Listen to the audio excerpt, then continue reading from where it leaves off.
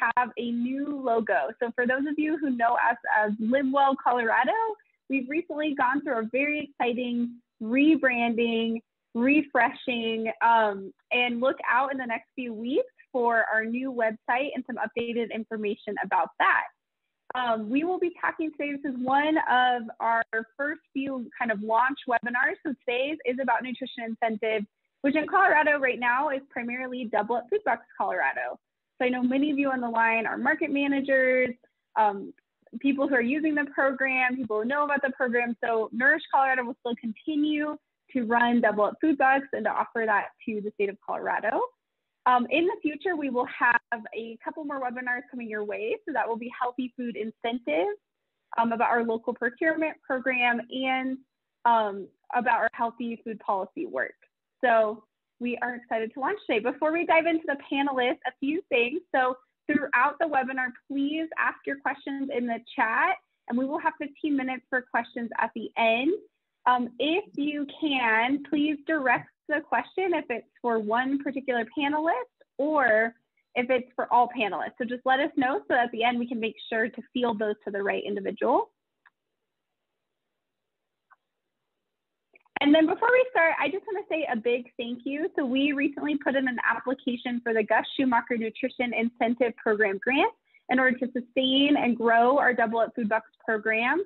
So these are partners who put in either in-kind or financial support to the program. And then there's many other supporting partners, markets, our community food advocates. So we just really appreciate all of you and the work you do to keep this program going.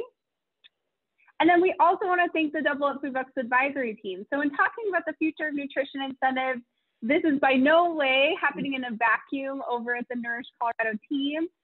We have an active Double Up Food Bucks advisory team with these members who help inform the direction of the program and where it's going. The application for the advisory team will be live in January, February next year. So if you really love this work and you're like, wow, I want to be part of this team talking about its growth and direction and future, please apply. And today's speakers, so we're going to have, I'll have the speakers introduce themselves in a moment, but we are going to have Andy Fisher, Executive Director at Ecological Farming Association, Andrea Loud, Community Food Activist and Advocate, Zufan Tazazu, owner of Syracuse Market, Don Silmany, Professor and Co-Director of Ready Colorado State University, and Eli Zegas, Food and Agricultural Policy Director, San Francisco Bay Area Planning and Urban Research Association, otherwise known as SPUR.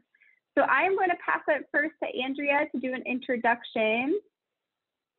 Go ahead, Andrea. Again, I'm Andrea Loud. I live in Villa Park neighborhood, which is West Denver. We are part of the West Denver I guess you say their planning committee, where they're looking to upgrade and do all that good stuff. I am someone who is passionate about healthy food because of my own health, and I live in a community where I not only just call it a food desert, but a food apartheid. So I'm grateful that I was able to attend the summit. Last year, at the time, it was LiveWell, Colorado, but it's because of them that I've met so many wonderful agencies and people to help me with my goal and my dream for my community.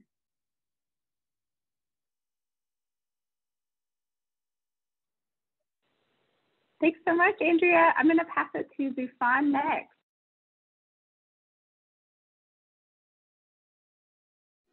Okay. Hi, my name is Zufan Tazazu. I am my store is Syracuse Market. I'm located on 1131 Syracuse Street, Denver, Colorado, 80220. I'm sorry for the noise. I'm gonna close the door. I am at work. So I've been enjoying the develop program like 4 years ago. Me and my brother, we are happy to join with the develop program. So thank you so much. This is it.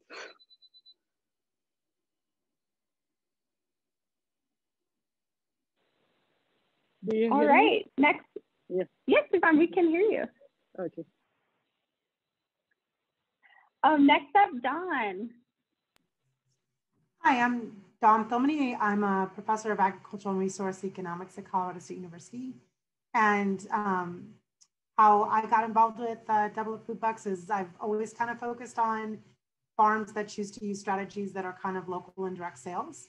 And so a lot of times, early in the years that I worked with them, they always felt some tension on the fact that we wanted them to charge the prices they needed to be viable as a farm, but they always felt some amount of concern that it wasn't always affordable for the full set of people in their community.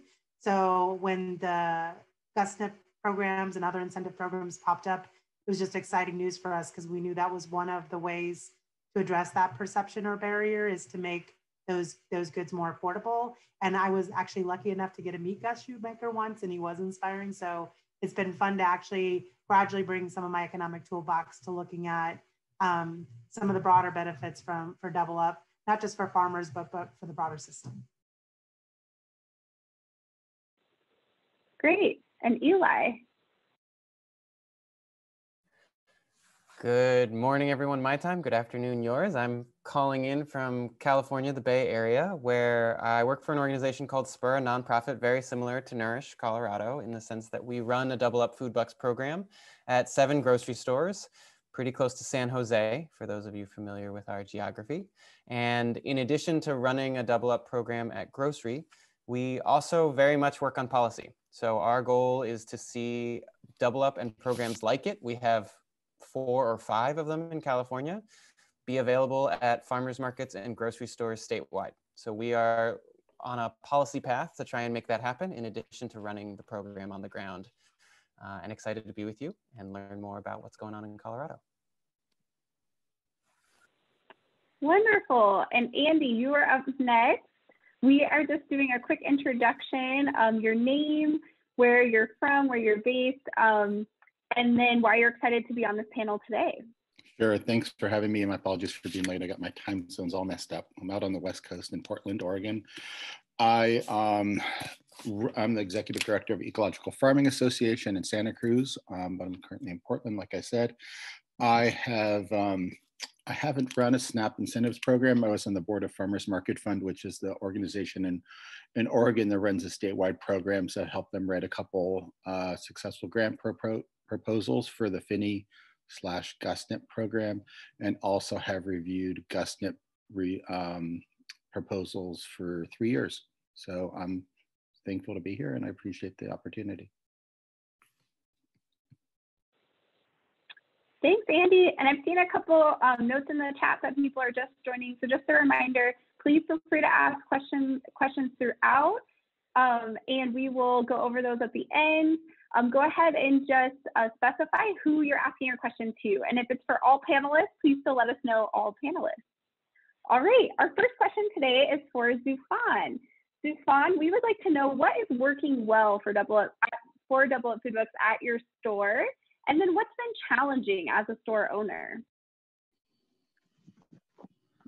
Okay, thank you for the question.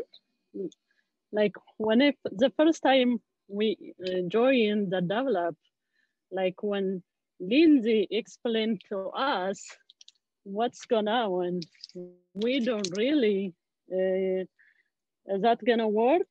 Is that really we can trust? Then after sometimes we just join and we have big change, like with the sales and like people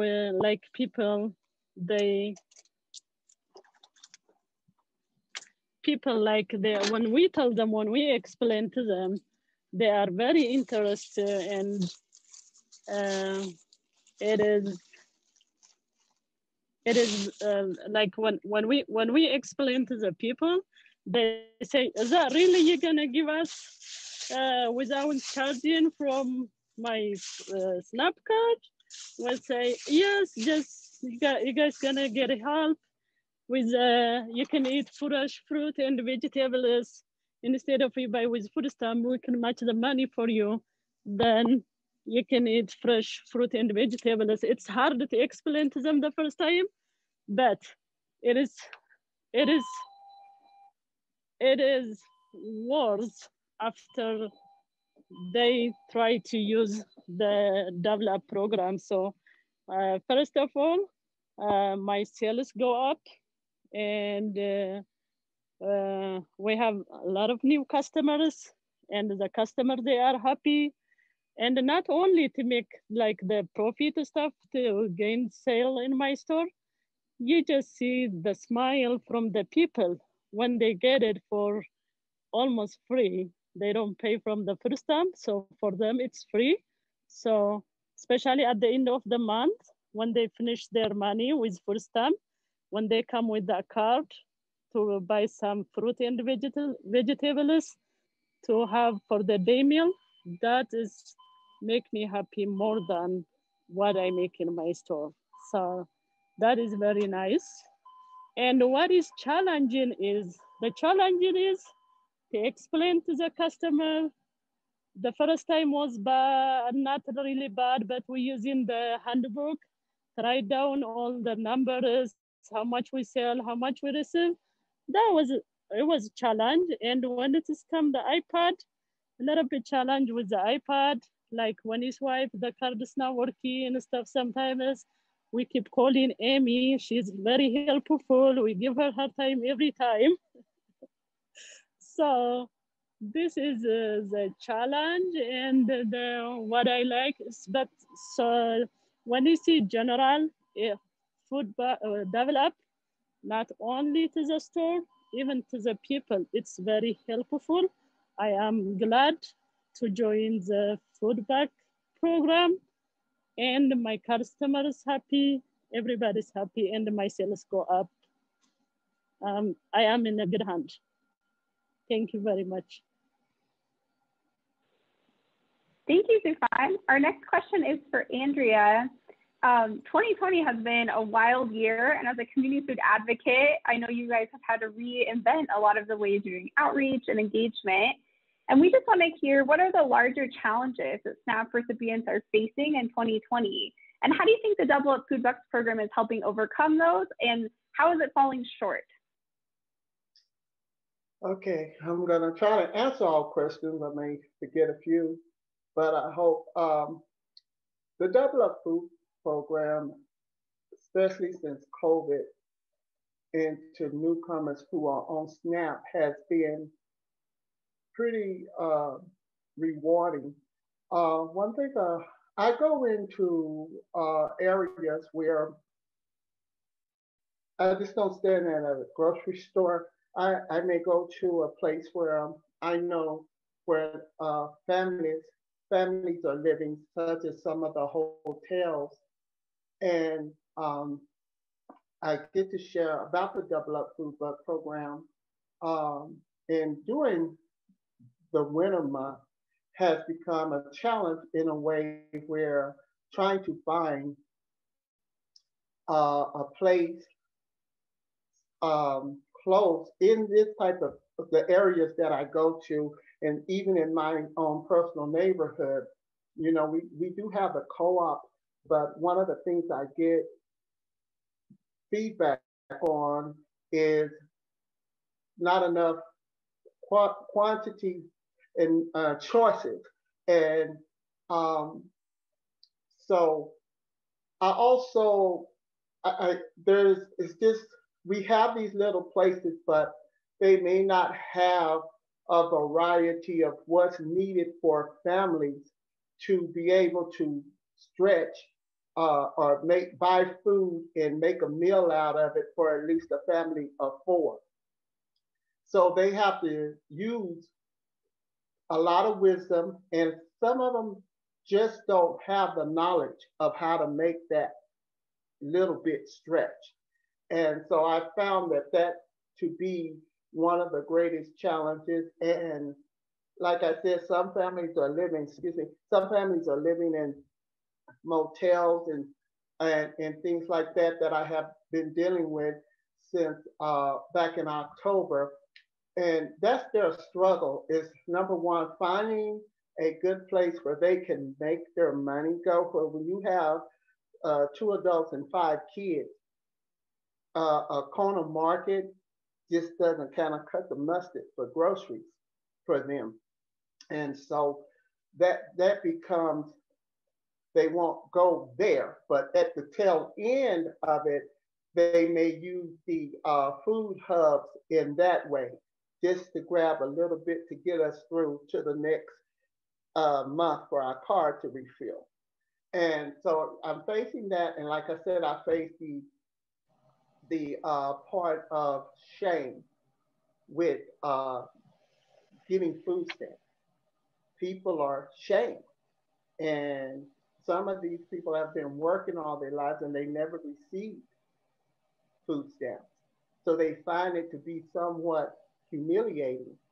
And I'm dealing with the part where it's never humiliating, whether you walk into a corner store or a supermarket. And I really would hope and love for the big supermarkets to get on board so it will help such large families as I've been dealing with the food stamp. So they love the idea. I remember during the summer going into Denver Housing Authority and just meeting families and passing out the double up food buck card. One of the questions I found most often is, where have y'all been all my life? And I tell them, hey, I just discovered it too, but it's here, and I'm gonna do my best to make sure everybody know about it. So it everybody loves the ideal, but for neighborhoods such as mine, and then I can go north of Federal into a place where I know a lot of families are living because they were due to losing their jobs and COVID and evictions and all of that. Excuse me. They have, it's tough for them to get to the little corner store. And there's nothing really close to them. So I would like maybe for the current food hubs we have, and I do know of a young man who's trying to start a food hub in the Southwest Denver area. Maybe we can partnership better with producers and farmers to have a much more more food there and choice. Because when you go from shame and then you don't have choice, it only adds to that feeling of humiliation. But if I watch choice give people power. And I did that through my own neighborhood, even with food rescue. So those are some of the challenges, but I would never say that people don't like it or people don't need it and that it's a bad thing. It's a great thing. I think it's just education, knowledge, and more resources that are needed. Wonderful. Thank you, Andrea. My next question is for Dawn. So as many of you know, part of the Double Up program is that we're trying to really circulate dollars in our local agricultural economy. And so, Dawn, what challenges are growers facing in 2020? And do you see Double Up as playing a role in mitigating against those challenges or promoting growers? And if so, for whom? So 3-part question there. And I'm happy to repeat for any of you pieces of the questions as needed. Yeah, so it's been an interesting year for farmers, and we weren't even sure when it first, was announced that we were going to have some of the shutdowns that we were, what it would do. Obviously, the first and most noticeable impact on some of them was for those who had gotten to the scale that they were starting to do sales to schools or restaurants and chefs. you know, those markets just closed down immediately. And that was probably the biggest shock. What so many of them have noted to us is that it was then met with kind of a wave of new interest in buying local and direct. So in some of their other markets, the farmers markets, as they gradually did get to open, their CSAs, if they had memberships open, their farm stands, they actually saw lots of renewed interest. And so I think in some ways, some of them saw actually a stronger year in terms of sales. Now, obviously, the real concerns there are some of that came with increased cost of production. They were trying to protect their workers, which means they had to take both have some measures and buy some equipment they didn't have before. And because I think so many of them did really feel like ethically they wanted to make sure their workers who were deemed essential were taken care of. They went above and beyond making sure they were safe, which really kind of raised their cost structure. You know, and the other thing, of course, is that farmers markets were really struggling with how to open, and there was not particularly great guidance. I think I'm really amazed at how many markets did find a way to find it a way to be open. So of course, then some of those markets were equipped with ways to support people who did bring electronic benefits, and never was that a bigger win than probably for this year. So I think they're appreciative of that, because again, as much as the farms are worried about being viable and making enough this year, they knew that food security and people's budgets were really taking on some significant hardship this year. So they wanted to make sure they were part of the solution. You know, I think what is still not clearly known is two things: is where still the food assistance community is going to continue to morph a little bit. You know, we saw the farm to family food box programs, lots of innovative partnerships happen where our farmers were supporting food pantries, Feeding Colorado, and so forth. And I'm not sure where that's going to settle as this all normalizes a bit, but that'll matter. And then also, retailers had a really good year. There was record sales for retailers, and that could be good. But again, particularly with Amazon being so strongly in the mix there, now that online delivery is going to become a thing, there's a lot of concern about whether there's ever really going to be full access for local products. And so that's why having any nudge like this, where you can approach a retailer and give them an incentive to carry local and procure locally, like you guys do with some of what you do, is going to be a win, because that's really an unknown. And so it is easier sometimes just to do the one big distributor that brings all your stuff. But we know from Coloradans that that's not what they want. And if nothing else, all the huge sales increases at some of the direct markets should be a signal of that. But it's still so relatively small a bucket of money that I think keeping the retailer's attention on this is going to be hard. And that's what producers need to know, because we don't know whether to tell them to continue even pursuing that market if the direct markets are doing so well. But it's very hard to scale up and get to the size that's viable without those bigger markets. Thank you, Dawn. My next question is for Andy. So as someone who has been working to improve healthy food access and strengthen resilient food systems for some time at the national level, how do you think all of this work around incentives is playing out? What barriers are incentives effectively addressing or good at solving? And what remaining issues do they not address? Sure, no, I appreciate the question. So I think we need to take a look at our context. We've been operating in a bifurcated food system, in which if you have the money, you have access to organic food, you have access to local food, and if you don't, it's much more problematic.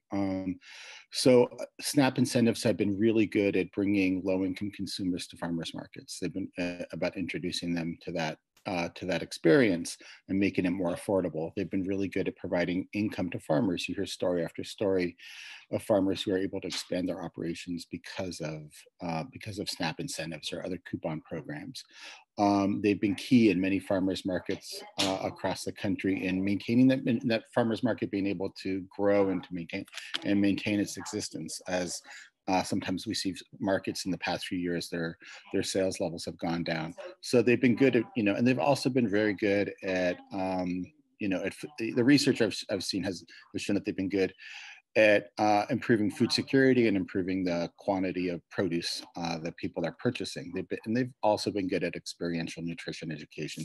So, they've been a great tool for bridging that kind of core issue of lower income consumers needing low prices and small farmers needing decent income, decent prices as well for themselves to be able to afford the cost to be able to make a profit. So that's been one of the fundamental challenges in serving lower income consumers, is that cost price issue. I think where the challenges lie on a couple things, and I know the movement doesn't have a single coherent vision on this, but there's issues around whether SNAP incentives are going to continue in farmers markets, or whether they're going to migrate to supermarkets, and whether a program that was started in the farmers market world is going to be taken over in the supermarket world, and where farmers markets are not able to compete with the supermarkets. And I think also another core issue that I've been worried about since the get-go, since these programs have been started, is sustainability. I think we're seeing a little bit of donor fatigue, especially in Oregon. And I can even, at the national level as a reviewer, I saw a little bit of that. In that, where does this program go? How big can we make it? How will donors continue to invest money into these programs and have them grow and grow and grow? At what point does that stop? How does this, I guess the question I'm trying to ask is how does SNAP incentives translate into public policy and be integrated into the SNAP program, or funded on an ongoing level in a way that's more sustainable than depending upon private philanthropy? Thank you, Andy. I saw our whole group here with a lot of head nods. I think that's a really important question. I appreciate you bringing that up. Our next question is for Eli. So Eli, out in California, you run a very different Double Up Food Bucks program than ours here in Colorado. So tell us about what your program looks like, and what about your approach do you wish everyone did? And what have you tried that has not turned out to be so successful? And I will moderate too. I know you're not telling us all to do it the same, but broadly, what would you recommend to us and other states, and what, we'll leave it there. Yeah, well, thank you, Amy. And I think, in many ways, what we do is very similar to what Double Up Colorado is doing. Same idea that we are supporting producers and consumers at the same time, matching penny for penny up to a certain amount per day when people buy eligible product. So big picture, our goals, as Andy talked about, are increase food security, improve health, and support local agriculture, in our case, state-grown agriculture. And I'm not sure we've got it figured out. Some of the things that we do differently with our stores than I think you guys do in Colorado, though it's similar to your larger stores, is all our grocery stores, the Double Up bucks themselves pop out on a piece of paper in a receipt. So we don't have a loyalty card program. It's all we spend a lot of time up front with the grocers to update their cash registers, their point of sale systems, so that it's as seamless as possible for the customer and the cashier in the store itself. But it's not seamless. There's a lot of paper going back and forth. And so ultimately we want to move away from the paper, and we envision a day, and we're working towards this in California right now, where someone, a SNAP customer, earns their Double Up Food Bucks by swiping their EBT card and purchasing local produce, and then the money just goes back on their card. And this is what was done in Massachusetts in a big pilot. It's what's happening at Massachusetts farmers markets right now. No need to have a second loyalty card like a Double Up card, or no need to carry a paper coupon or a wooden token. That would make it easier for the customer, it would make it easier for the store, and it would definitely make it easier for the people administering the program. Just like the move from paper food stamps to an EBT card, it's moving from paper or tokens to electronic. So a lot of advantages there. We worked with some other groups in California to follow in Massachusetts' footsteps. So right now, California is implementing an EBT integration pilot, which is moving slow, but we hope to know more about soon. And I'll talk a bit more about that. And then I'd say our other goal policy-wise is exactly what Andy hit on. I think I share Andy's fear that these programs are not sustainable long-term if they're always going to be grant funded, or there will be limits to who can successfully do it. So our focus at Spur is Bay Area and California, and we see a future, and we want a future in which we're not running this program anymore, but the state is. So that Double Up and programs like it, healthy food incentives, become a permanent supplement to SNAP in California, funded by the state. I would love for the federal government to fund it. So that's another route. So that SNAP, all told, has a supplement, the supplemental nutrition assistance program, where they build in bonus dollars nationally. We don't do a lot of policy advocacy in DC. There are other groups, I think, better positioned to push for that, but that I'd love to see that. And I think that would be more doable for other states. California, we grow a lot of produce, so the politics here are different and make it more feasible. But absolutely, if we know the program works and it helps people, as Andrea and Zufan have been talking about, then we should make it a supplement to SNAP. And we should find the money to do it, especially at this time. It's a good investment. There's research that shows it is. So let's not wait anymore, and let's make this a permanent supplement to SNAP. Thank you, Eli. I appreciate the strong look to the future and also see many head nods on this call. For our next panel question, I'm going to ask the same question to all of you, and then when you're done speaking, just go ahead and pass it to another panelist. So our next question, you can leave us with thoughts on any pieces of these. So we would love to hear what you see on the horizon for nutrition incentives. What is coming that might look different than today? And or what's your ideal vision or state of the program? And what would you like Double Up Food Bucks to look like in your world in 2025? And we will start with Eli. So I maybe like scooped myself here by talking so much about the future. I just get so excited about it. But what I imagine is that right now there are about 5 different programs in California. They all have slightly different program designs. And so I saw someone sent us a question about this in San Diego. So there's another program in San Diego called Más Fresco, More Fresh. It's an excellent program, and it runs with a store called Northgate Gonzalez. We do it with 3 different small grocery family-owned chains in the San Jose area. The future looks like you enroll in SNAP. You are getting your benefits. You've got your EBT card. You go to nearly any grocery store. You don't even have to look at a map to know if they offer Double Up or a program like it. Let's just call it Bonus Bucks. And you walk into that store. Depending on what state you're in, either they're doing what we do, which is we label on the shelves what's California grown. So because we grow so much all year long in California, you're encouraging the customer to understand what's seasonal. They see what's California grown. They know they're going to get bonus dollars on that. They go to the cash register. Maybe they were paying attention to bonus bucks. Maybe they weren't. Either which way, they get them. And they get a receipt at the end of their transaction. They've paid with their EBT card. And the receipt says you earned $12.32 of bonus bucks today. Now you can spend that money on anything SNAP eligible, any food when you come back to the store. We've rebated it on your card. You don't have to do anything. The store, meanwhile, also doesn't have to submit any paperwork to Spur or to the state, just like they get paid back for SNAP by the state or the federal government.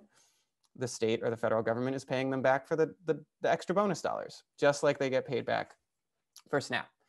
And what we see as a result is more purchasing power. So to Andrea's point, there are a number of things to address: education, knowledge, and more resources. I think programs like Double Up primarily address the resources. They don't get to the education and knowledge. That needs to be happening in other ways. And I know Nourish Colorado does that, and other groups do that. This really only gets at affordability. So what we see is people have more money in their pockets for food. It's primarily because they're buying fruits and vegetables. So hopefully people's nutrition is improving. And to Andy's point, there are studies that indicate that people's dietary behavior improves, and hopefully that has good health outcomes, which we've seen also studied. So people have more money in their pockets. They're buying more fruits and vegetables. They're eating more fruits and vegetables. Hunger goes down, health goes up, and there's more revenue going to farmers. And we fund this all, could be a variety of different ways. So right now it's funded by a farm bill, which is general tax dollars from the US government. We could fund it with a national or a state soda tax or a candy tax. We could close some corporate loopholes at the state or federal level and fund it that way. But we've decided as a society that we don't think people should go hungry. And we have a very administratively efficient way to deliver money in people's pockets. And I should say, we could also just increase SNAP, period. Just increase the amount of money on SNAP and add this on top. I don't think those are exclusive of each other. We know SNAP is not adequate for what people need. So increase benefits levels at the base minimum, and then add this as another layer on top of it to encourage healthier eating. Both of those would be fantastic. And that's the future I'm hoping for. And I would definitely like to see that, at least in California, if not beyond, by 2025. Great. Well, next we're going to pass it to Dawn. Same question. Wow, Eli's hard to follow, but and that's a great vision. You know, I think that the one thing at least that got already put into the question box you didn't address is we know online food purchasing just went over a threshold of all of a sudden people got used to it. It was slow in coming. This year just changed everything. And, you know, of course, there were some accommodations made to make it possible to use electronic benefits, but only with the biggest players. So I think that's one new question mark that's been thrown into the mix is how much U.S. households are going to sustain buying online, and if we can also find the flexibility to make that online electronic benefits activity work for all types of markets, big and small, and direct and traditional. So I think that's going to be one other question mark in there. But you know, I agree with Eli that almost every piece of research we see shows just getting folks more dollars through these programs is the most efficient way to let them get access to the food they need. The one thing he didn't mention, and we have lots of conversations about this, is the Economic Research Service out of USDA has been able to do a study on normal SNAP.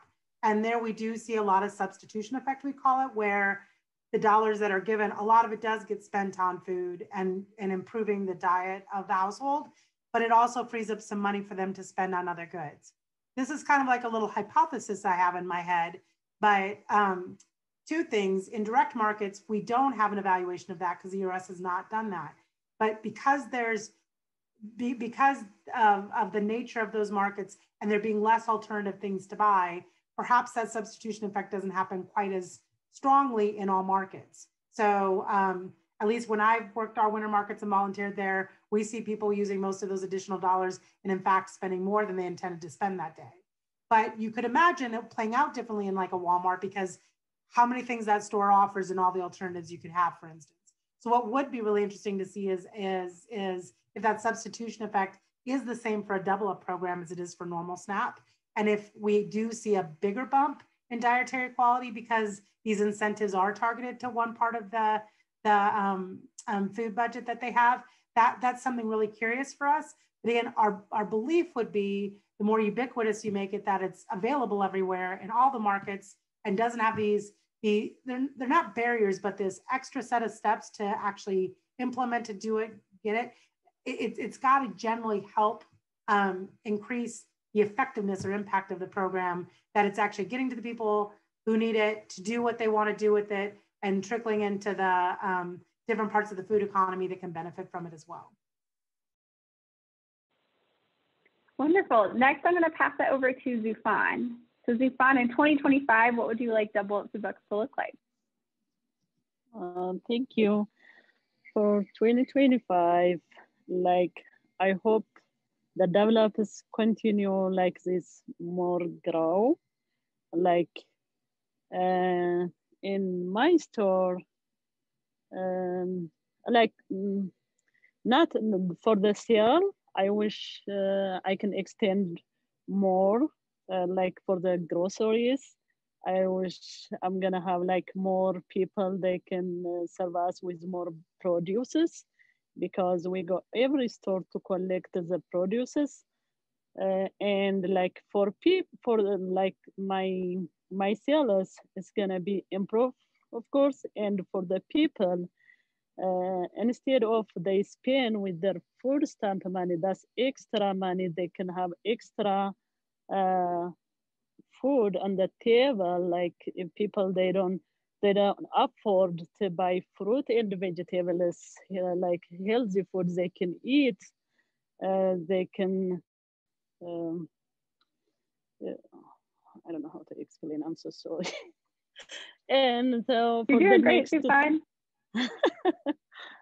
Sorry, I have broken English. English is my second language, so it's hard to explain sometimes. I'm so sorry.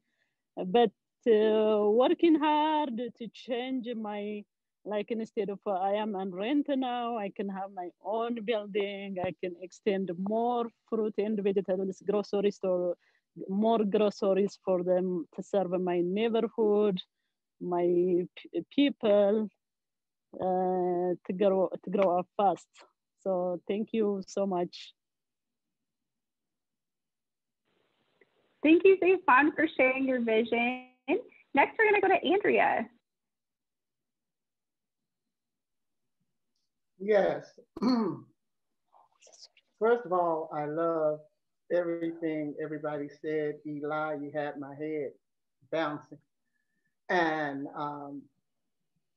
so did you, Andy. But for me, what I want 2025 to look like is I'm gonna call it independence. I wanna see a Double Up Food Buck go towards people learning how to grow their own leafy green vegetables, how they can start it on a patio, how we can join forces with a community. I have the opportunity to manage a community garden that is privately owned. I believe that agencies such or organizations such as Nourish, Colorado, Double Up Food Bucks would be great if we had the opportunity to purchase the plants, edible plants, or seeds, and use gardens for neighborhoods such as mine, and that will put fresh produce in there. That will take away some of the issues with trying to get food delivered. And then I'm an online shopper. However, I have residents who are not tech savvy. They do good to just have a cell phone. And so when you live in an area, you're able to see from the inside. And I would like to, for my 2025 visions of that Double Up Food Buck is to say, hey, we're not only going to keep these other things we have going with the grocery stores, the corner stores, but we're going to help people learn how to grow their own tomatoes, their own vegetables. And then we're not going to just tell them to grow it, but some people may like squash, but don't have no idea what to do with it. Show them the different things that they could do with different produce, how that for squash can feed a family of 7.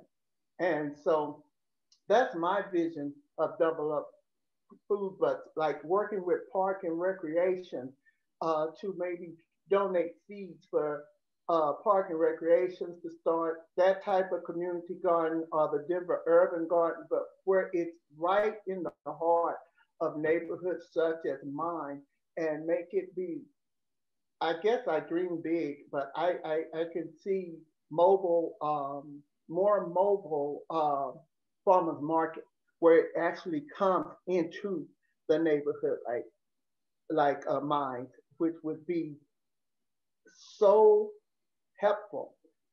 You know, maybe once everything gets settled down, we can go up to the that motel where I know homeless people are living, and we could take this fresh produce and give them opportunity to have their choice, give them opportunity to eat well. And I believe I'm going to go back to that choice or growing your own food. It empowers people. It's so much power to say, I did it.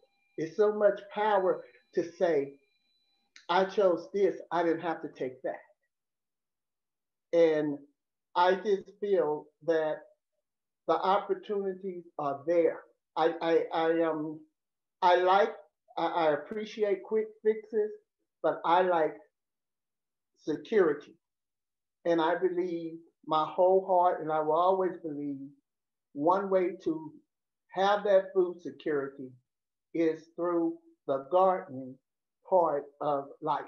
And if we can not only give a fish, but teach people how to fish and use Double Up Food Bucks to purchase those seeds and those little starter plants, I believe that we will be doing communities, society, and America a great help. that's my heart, and that's where it lies. Thank you. Thank you, Andrea. And then Andy, I will pass it to you. Sure. So the nice thing about going last is you get to hear everybody, but the bad thing about going last is everybody takes all your ideas. So I appreciate, Eli and Andrea, what you guys are saying. I just want to I think I want to bring up 3 points. And the first one is, I'm talking about the GUSNIT program, which is a $40-ish million, $50 million program that funds a lot of these SNAP incentives around the country. And it's a competitive grants program right now. I did some analysis on where the money went from 2015 to 2019. I found that about $15.31 went into every person who received SNAP got $15.31 in federal money. California got $6.33 per person for every SNAP recipient, and Texas only got 16 cents. So there's this huge inequity between states that don't have the capacity of good grant writers, of capable organizations like Eli's or Nourish Colorado's or other groups that are able to capture that money and able to raise the dollar for dollar match, especially in the South. There's just a lot of problems with nonprofit capacity and able to manage those, to be able to compete effectively. So I think what we need is different. If we're going to keep that program as a competitive grants program, and there needs to be structures in place that build that equity, that build that capacity into it. Ideally, I don't know if it's in the next farm bill or the farm bill after that, I'd really like to see that program become better integrated into the SNAP program so that everybody in the country has access to it, not just a small selection, and that they have access to it on a year-round basis. It becomes a core part of the SNAP program, and where that money comes from, we increase the SNAP program. It's woefully underfunded as it is right now. The third piece is probably a little bit more pie in the sky, but I think we need to think a little bit bigger, and we need to think about how can we use the SNAP program, how can we use the Double Up program as a model for changing the SNAP program, for reforming it into an effort that drives broader change in the local and regional food system, that supports those efforts and puts priority to those efforts, as well as makes produce more affordable for folks who can't afford it. So right now we have a situation in which highly processed foods tend to be more affordable calorie per calorie than, say, produce, than broccoli or apples. That's backwards, and that's driving health inequities, health disparities in our country. So we need to think about how do we use that $80 billion of the SNAP program to drive change towards more healthful behaviors, and so that the right choice is the easy choice. Thank you, Andy. Now I'm going to start pulling up questions from the audience. We likely won't have time to get to all of them, but I'll make sure that the panelists see particular questions and all of your wonderful comments as well, even after this webinar. So our first question is directed primarily at Andy, but is really for everyone. Do you think that Amazon having Double Up food box would be a positive or negative change?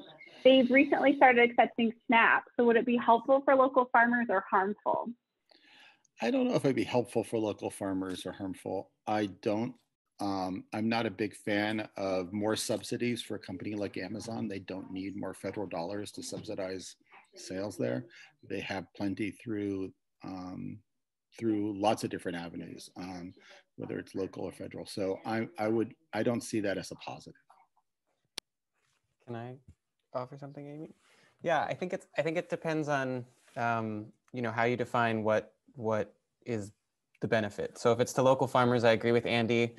I don't think there are too many local farmers who are selling through Amazon's supply chain. They buy big and they're not focused on sourcing local. So to the extent that someone gets into that supply chain, great, but I think the chances are little. But if we look at it as is there benefit to low-income SNAP customers? Yeah, I mean, I think it's, right now there are not many delivery options. If you wanted to get food delivered to your home and pay with SNAP, hopefully USDA will bring more stores on, but Walmart and Amazon are the big players right now, and that's helpful. So I think If we think about it as limited resources, like who are the retailers we want to partner with first? I'm not sure Amazon makes the most sense. I don't think it's necessarily the right partner to begin with, but in the sense of Amazon and its product mix is now available to low-income customers for delivery, I don't think that's a bad thing overall. I don't think it's a huge win for local farmers, but I think that's a nice option for people to have if they want it. So I think it's not a straightforward question, and there are many things that Double Up provides. So it is both for producer and consumer. And some options benefit the consumer quite a bit, but not much the producer. And then other ways you can structure the program or deliver it really benefit the producer with limited help to the consumer. So I think it gets complicated whenever there's a new proposal. Yeah, and I was curious if Dawn had any thoughts on this question. Well, I kind of answered it in my original answer that I think it's going to be political. There's going to be a lot of discussion about it, but it gets down to really what this administration's philosophy is going to be about. Expediency and efficiency, which is always going to be winning out to the bigger players who could implement this stuff easy, versus whether they're going to do the careful, thoughtful things that are, as economists can make pretty good arguments about where there's going to be the better impact to communities, and that's going to tend to go with it trickling down to being available for the widest swath of markets. But sometimes they ask us and listen, and sometimes they don't. But there's definitely some role we can play in helping to frame that story. Thank you. And our next question, I'm going to take this one, but please, panelists, chime in. So someone asked, what has been the impact of Purdue's food box program on Double Up Colorado? I'd be curious if it's maybe different in some place like California. But what I will say is we have not seen diminished participation since Purdue's food box. And if anything, 2020, the demand for the SNAP program, but along with that, the demand for Double Up food box has increased. And that's been across the retail chain. So that goes from, our CSA direct farm level up until the supermarket. But I know many farmers markets saw an increased demand for both SNAP and Double Up this year. And then our next question, and we're just going to do one more because I want to make sure people have the information to follow up with us. But the first question is, can pandemic EBT be used for Double Up food bucks? So I can answer that. Yes, it can. But then particularly for Andrea, do you have ideas to promote the use of pandemic EBT for Double Up food bucks? I'm sorry, could you repeat that question? So pandemic EBT, the dollars that families are getting from not having school lunch.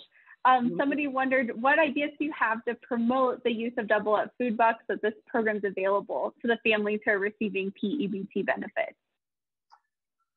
My first go-to is going to be find, and I've been thinking about this ever since I met the family over in the White Rock Motel. My head was like, how do I get Cooking Matters to come and to show these people how to use it? And then my challenges of greatness with that was communication. I have some people who only speak Spanish, and even though the card had Spanish speaking on there, but then I was met with a Vietnamese family. So, I just kind of got stung right there, but I'm gonna go right back to communication. Like, I can't tell you how deep I went into the Denver Housing Authority, and no one never heard of this. No one ever thought about fresh produce, but everybody's saying they want to eat healthy. And my thing is just showing family how you can get other protein. You don't have to buy meat all the time. How our plants that we grow has protein. So I'm gonna say, how do I other than the word empowerment, when somebody have that knowledge of how to do better, they will do better. And that's what I'm gonna say. So if you can get that out there to the family, And trust me, I was on that thing with the in Hunger, Colorado, when the EBT, that extra came out.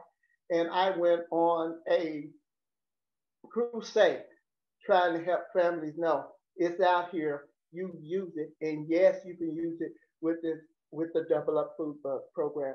And they're looking for it, because when you don't have money coming in, or you living off of unemployment of a family of 7, that almost calls for a magic to make things work. So I believe that if you can just get that knowledge out there, push that, give ideals, I believe that Double Up Food Buck can take, not from just getting it from our schools, our kids are getting lunches from school. Now they're at home right now, but it can stay at home. It'll spread abroad. All right, thank you, Andrea. So we're at 1 o'clock, so I need to wrap us up, but thank you so much to all of the panelists. I'm gonna share a slide really quick with ways people can continually be involved in this conversation and in this work with us. So like I said, we will have our advisory team application out early next year. If you're already on the advisory team, you're welcome to stick around, but we do have some open spots. I also want to point out, a lot of questions showed up about just the logistical, how Double Up Food Bucks works in Colorado. You're welcome to email me or go to doubleupcolorado.org. We've got how it works videos. We've got an FAQ. If you want to find resources to spread the word, I would email Karan at Nourish Colorado. We will give you flyers, posters, whatever you need to get this word out in your community. And then if you want to join our mailing list for future webinars, we do, like I said, have 2 more coming up as we launch Nourish Colorado. So just go ahead and sign up for a Take Action email. So I will stay on for a little bit. Big clap for our panelists. I think you all did such a wonderful job, and I'm just always inspired by the 5 of you. Thank you, everyone. Thank you, Amy. Thank you.